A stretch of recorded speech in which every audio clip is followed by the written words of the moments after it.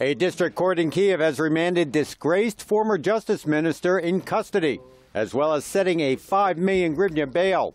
According to the ruling, Olena Lukash shall remain in custody until December 29th.